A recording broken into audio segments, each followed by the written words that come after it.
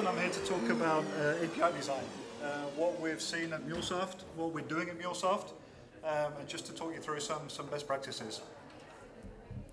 So I work for Mulesoft, been working for Mulesoft for 7 years now, based down in Argentina. I've recently moved back to the UK, where in Argentina I was working on the core, as architect on the core Mule platform. Recently moved back to the UK, and I'm now working just around the corner from this crazy looking building in London, which apparently fries cars. But we're not here to talk about me, we're here to talk about APIs. I think everyone's here has come to talk about APIs, to learn about APIs and best practices, and that's what we're going to do today.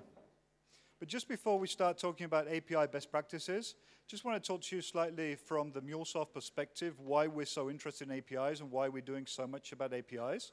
I'm not going to give you our full half an hour corporate presentation, but just 2 slides kind of saying how we see the world. So we talk about the new enterprise to our customers and to prospects. And the reason we talk about the new enterprise is because previously everybody did their integration. Everyone's business was behind the firewall. All their integration was behind the firewall. That's changing. As people adopt SaaS applications, iPaaS platforms, partner more through open APIs and use devices, the typical enterprise is changing. That integration is now no longer on-premise. It's out there in the cloud. And everything has an API in the cloud. So that's why APIs are so important to us. And obviously, there's all the different types of APIs. We identify open web APIs, B2B APIs, internal APIs, and product APIs. Of course, these are all key. And in terms of API design, API best practices, it's all the same. Whether you're building an API internally or publicly, it's still really important to follow best practices. It's still really important to engage developers. It's the same, whatever the type of API you're building. So now I want to walk through about 3 or 4 different API design patterns that we've really found to work and we're actually working on.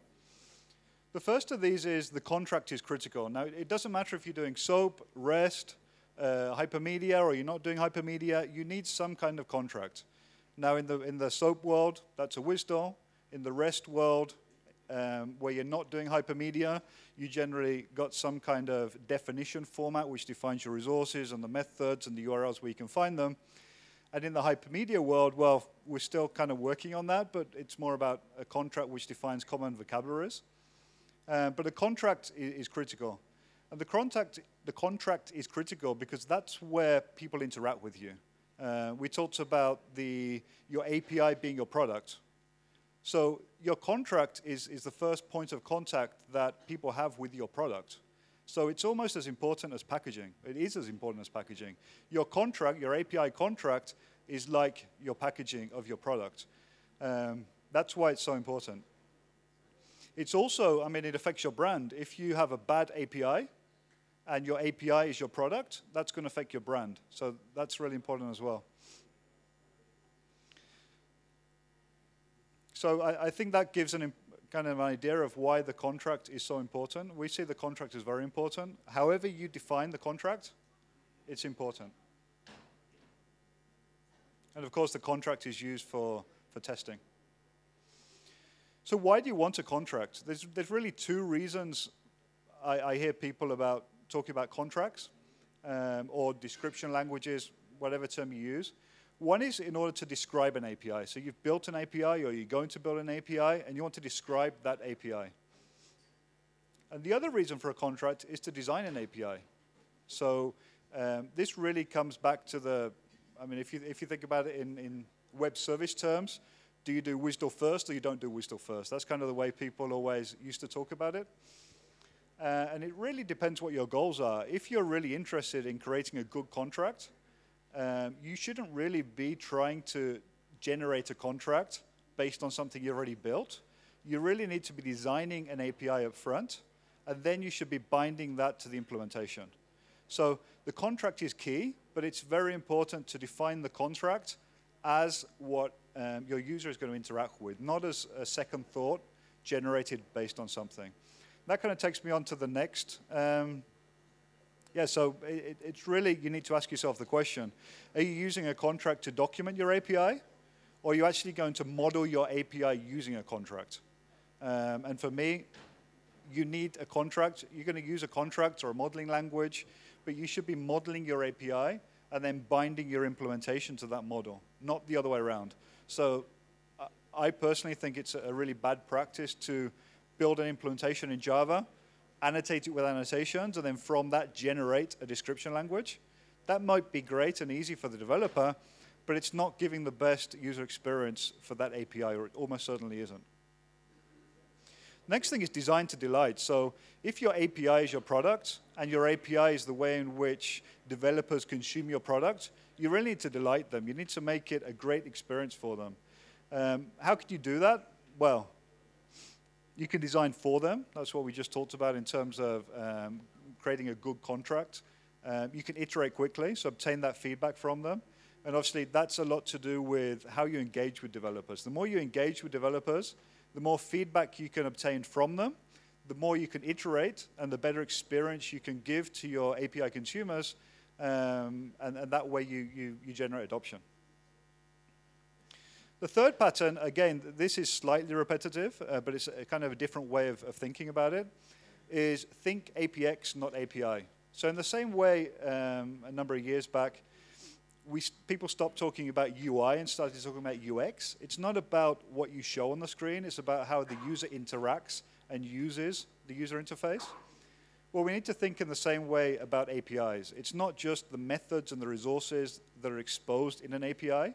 It's the whole API user experience. How do they obtain the information, the documentation, through to how do they play around with the API and prototype with the API?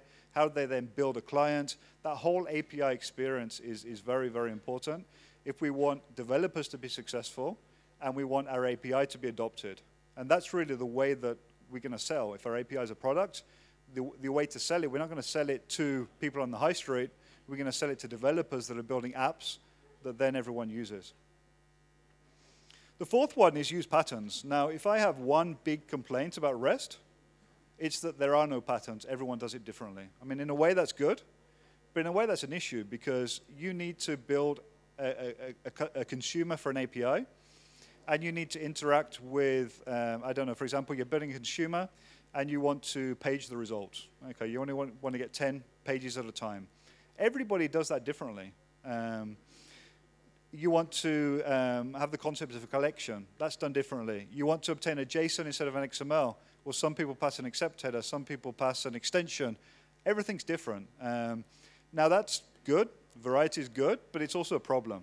So what's the middle ground? Well, the middle ground is that there are no specific standards telling you how to do it. I mean, REST isn't a standard. It's an architectural style.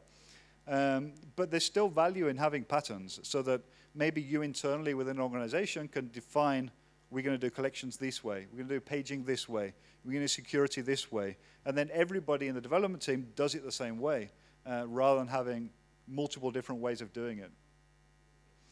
So patterns firstly need to be defined, then of course you need to share them, and then they need to be discoverable, and then people can reuse them. And by doing that, not only can you share knowledge and share patterns, but you can also create more consistent APIs. What type of patterns are we talking about? Well, resources, if you think about it, there's different types of resources. There's collections, there's members of collections, there's documents. I mean, it depends on your particular API, but there are different types of resources. And there's a good book by a guy called, don't know how to pronounce his surname, but Mark Massey. REST API Design Cookbook, and he talks through a number of patterns there. That's a really good read. The other thing is not just resource types, but traits. You may have a method, a get method on a resource that needs to be secured. Or you may have a get method on a collection that needs to be paged. Those aren't really quite so much resource types. They're more about traits. They're more about specific behaviors that need to apply to an API method. So the fifth really key is to engage developers. And again, this is, we've talked about some of this, but in order to have a great API, not only have you got to build what you think your developers want, but you actually got to engage them and obtain that feedback. There's multiple ways of engaging them, of course. Social tools are great. Having portals where APIs are discoverable. There's programmable web. Every API vendor has got some kind of tool set where you can look up APIs. There's the whole social aspect of being able to rate APIs, discuss provide feedback and discuss them. Interactive consoles are popping up everywhere. These are very, very valuable for developers to be able to play with the API before they build a real client for it and use it in production. APIdays has an interactive console. Swagger has an interactive console. RAML has an interactive console. And there's others as well. But they're a really important tool. And then there are some newer tools cropping up as well, such as WebShell and the RAML Notebook, which actually allow you to not just play with these APIs via interactive console, but actually script up interactions with them and actually combine multiple APIs in a scripted fashion and prototype with them quickly and share what you've prototyped. So those are really the key kind of API, keys to API design that we see, and that relates in a lot of ways to what we've been doing at Mulesoft with RAML. So I guess probably one of the first questions that people ask me when we talk about RAML is why RAML? Why did we sit down and start thinking and defining a description language when there are so many out there? I mean, there's WADL, there's Swagger, there's APIdays, there's Google Discovery Docs, there's API Blueprint, there's REST-Doc as well, which isn't here. But there's lots of these different description language already there. And one of the reasons that when we look through these, all of these obviously manifest structure. They manifest structure in the sense of the different resources and the child resources and the methods available on these resources. Some of them are more human readable than others. API Blueprint does a great job at defining a really great readable form for your API. But not really many of them capture patterns in any way. We felt that having a very readable definition language was very important. Structure is, of course, important. But also being able to capture patterns was extremely important as well. And there's no real REST definition language as such that exists to do that. So do we really want to start from scratch? Well, we haven't started from scratch. We're built on top of YAML, which is a very good user-readable markup language. That's a superset of JSON. It's optimized for human readability. And it's really good for this kind of thing. It's both human readable and machine readable. And there's already some tools out there which we've been able to leverage. So RAML stands for RESTful API Modeling Language. And the reason it's a modeling language rather than a description format goes back to the previous best practice that I talked about, where your contract should be something you model to provide the best API experience for your developers, not something that's generated that describes an API. So we've actually formed a work group. There's a number of other kind of companies that are involved in this and are inputting, and they're actually using this already in beta form with some of their products and projects. This is roughly what it looks like. So this is just a very, very basic definition of a collection of users that has a get method with a single query parameter called name, and then a post method which takes a user ID on the URI path, and then has get, put, and delete methods. This isn't fully filled out. You can fill this out with query parameters, headers, descriptions, etc. But what's really good about this compared to some of the other description languages is it has a built-in support for both resource types and traits. So here you'll see users is of type collection. And that collection, the items in that collection have a schema user. Then the specific users have a type member, so that implies that they have a get and a delete. So those don't actually need to be defined, and both of these are secured, and these are defined elsewhere. I'll take you through a real example of this in a second. At the same time, we don't force you, the idea isn't to force you down a path of patterns only. One of the first incarnations of this we really thought that it was a good idea to force you down and to use these different patterns. The problem with that is that you then can't use it to document existing APIs. You can only use it for greenfield development. Whereas this reusable pattern approach is great because it allows you to document existing APIs. It allows you to define patterns around maybe things that you've already done. And it's great for greenfield development where you want to maybe define some of these patterns before you get started. But it covers the query parameters, headers. You can define multiple responses, so 200 response, 401 response, and then all the details around that. So up there we have the base URI. You can also include URI templates in any of the URIs here. Down here we're defining a query parameter and headers. These will apply to this GET request on the user. Multiple responses with status codes. And then in terms of the bodies, currently there's support for form data, JSON, and XML. And there's two different ways in which you can define what that looks like. You can either define it by schema, and that schema can be externalized, or you can define it by example. Or you can actually do both. I personally like to do both. The schema, because it forces, I mean, it helps define the contract. But the example is great as well, because then when you use the console to play around with these, you can just copy paste the example request into the console and hit try it, and you don't have to mess around creating your own request message. So these resource types actually support polyform inheritance as well. So here we have a base type and a collection type. These resource definitions can be included within a RAML definition file, or they can be externalized and shared. I mean, that's one of the important things about patterns, is that they can be published, discoverable, and shared. That supports this because these can be imported. So here you'll see the collection resource type is defined here, but the base resource type is actually defined externally.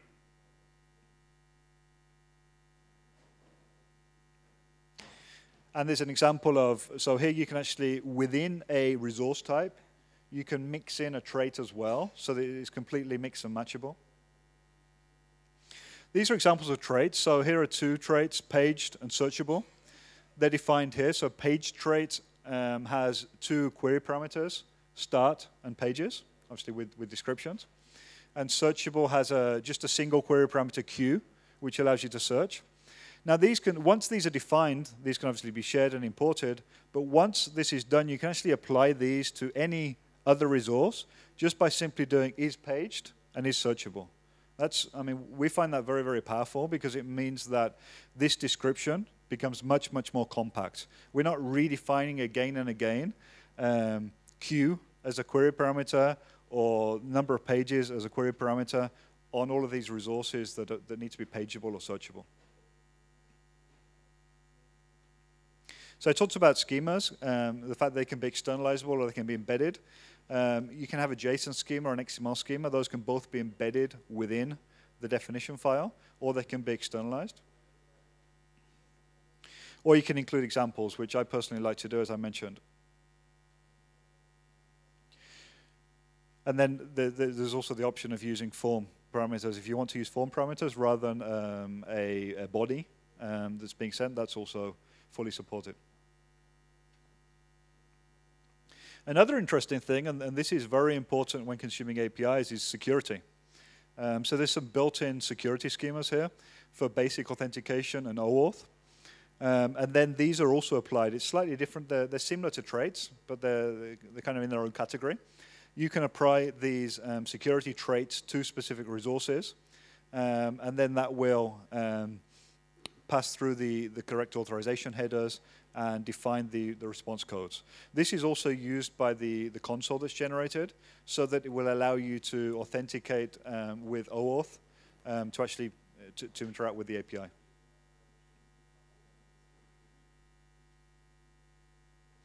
Okay, so just want to have a quick look at the tools, just so you can have an idea other than just in PowerPoint.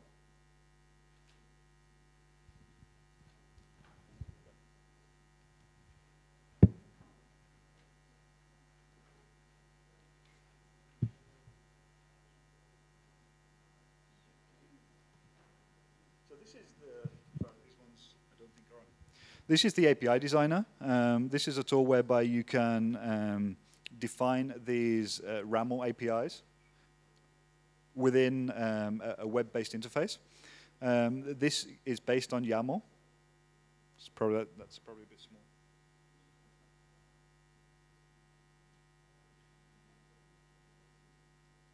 This is based on YAML. So here I can define the APIs. Now I've got both speakers. Does that work now? Yeah, that's great. So here I can define it in real time. I can specify a resource called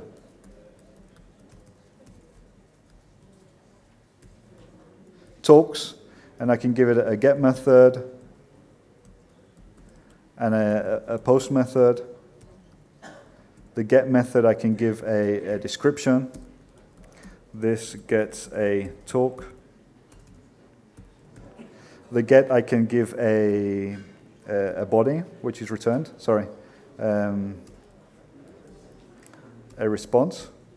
So maybe I have a 200 response, which has a body, and here I can define the schema, or I can define an example. In this case, maybe I can define, actually, sorry, I need to define the type first. So in this case, let's do XML. Here I could define the schema, I can define an example. So let's define an example. Let's just say OK. And I can very, very quickly build out an API like this. And on the right here, the console is actually generated in real time as I'm building this out with the description. We still haven't built out the mocking service for this, but shortly this will also have a mocking service. So as you're building out your API, here on the left, you can actually play with it and as you would with the console once it's deployed. So this tool is really easy to use because not only is there autocomplete, but also you have all these pointers down below. Let me just pull up one that was done earlier. So, I mean, this is a real example which is a much more complete API which returns products and presentations. So here we have a set of 4 or 5 schemas which are then referenced down below. So I need to zoom in a bit here. So we have some schemas that have been defined here and then can be reused. This particular one's externalized, this one's embedded. Here we have the definition of resource types. So we have a base resource type, which just defines the 200 response. This is a typical collection resource that has a get and a post. And this is interesting here where you can actually parameterize the schemas that are used here. So I can implement this resource type on one of my resources and specify the schema there. And here are some traits that have been defined for, where are the traits gone? Sorry, I collapsed them. Here are some traits that have been described for paged and secured. So when you actually look at these resources themselves, presentations is a collection. A collection of what? A collection of presentations. That's the schema reference. It's secured. And it has a single query parameter called title. There's nothing else there because everything else has been predefined in the patterns that I'm reusing. There's also the product resource. The product resource is, again, I'm zoomed in, can't scroll down, but the product resource is also, it's a collection. The schema this time is product. It's also secured. So you can really see the power here of actually being able to not just build APIs thinking about the user experience, but actually visualize them and eventually be able to actually try them out as well. The idea here is that you're not thinking about the implementation to build an API. You're not building a JAX-RS class and annotating it and then generating something and just handing that off to the API consumer. Here you're actually building an API, using patterns, and thinking about the consumer. Because here on the right, you can see what the developer that's going to consume your API is going to see in the development tools. So this is one of the key tools around RAML. The other thing, of course, is that is the idea of an ecosystem whereby you can go and find APIs and play with APIs. Now this is an example of one that we have on API Hub. This is by no means Mulesoft exclusive or anything. I mean, everybody is doing this with the API console, Swagger, IODocs. But this is an important way in which you can engage your developers, allowing them to play with the API. And then one of the other tools is, which is in a lot of ways very similar to WebShell, is this API notebook, which allows you to prototype with APIs. So I'm going to, just to save time, I'm going to copy paste here, but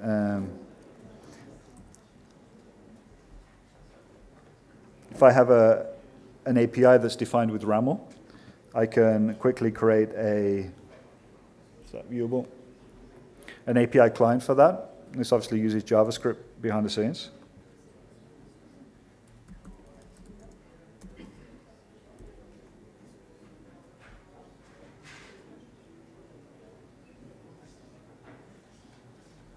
Okay, so I'm doing something wrong here, I'm not sure what.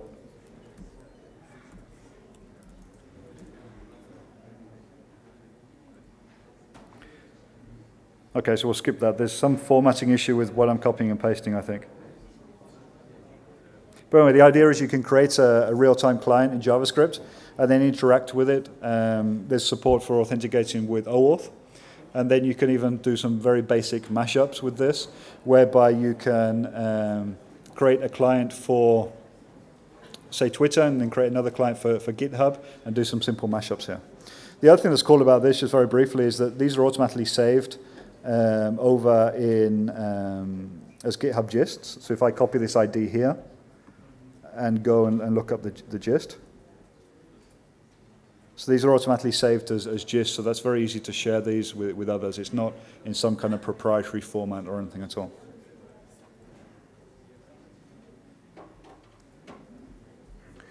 So what's next? There's a lot of effort that we're putting into this, growing the library of APIs that have RAML specifications so that this can be used. There's talk about doing some converters so that we can use WADL or Swagger definitions as well here. One of the interesting things that's been done recently is the guys from SoapUI have generated a plugin, so now you can import a RAML definition into SoapUI and generate all the client stubs to actually interact with an API or test the API. So that's really interesting. And one of the things we're starting working on now is support for JAX-RS, so that those that don't want to use like a platform such as Mule to do this can generate some JAX-RS implementations from this. And of course, the other thing that we're looking to do is to evolve the RAML spec. And if there's anyone that has thoughts or is interested in this space, the spec is up there on GitHub. It's a case of reading through it and getting involved. There's a forum up there as well to collaborate on this. So, I mean, jump into the forum, and there's a lot of discussion going on about where the spec's going, what's missing, what's not missing. Okay, so if this is interesting and you'd like to get involved or like to speak to me about it or see what we can do, then catch me. I'm going to be around. And thanks.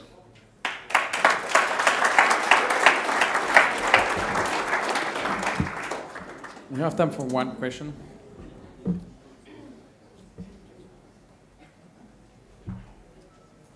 I have a question. You have a question? So yes, just about the notebook, you know. Okay. Just about the notebook. I've made my talk about containerization of APIs, you know, and using objects to describe and help developers to integrate APIs. So why a company like Mulesoft, by making API Hub and thinks this is one of the right way to do it? So because you have the RAML spec.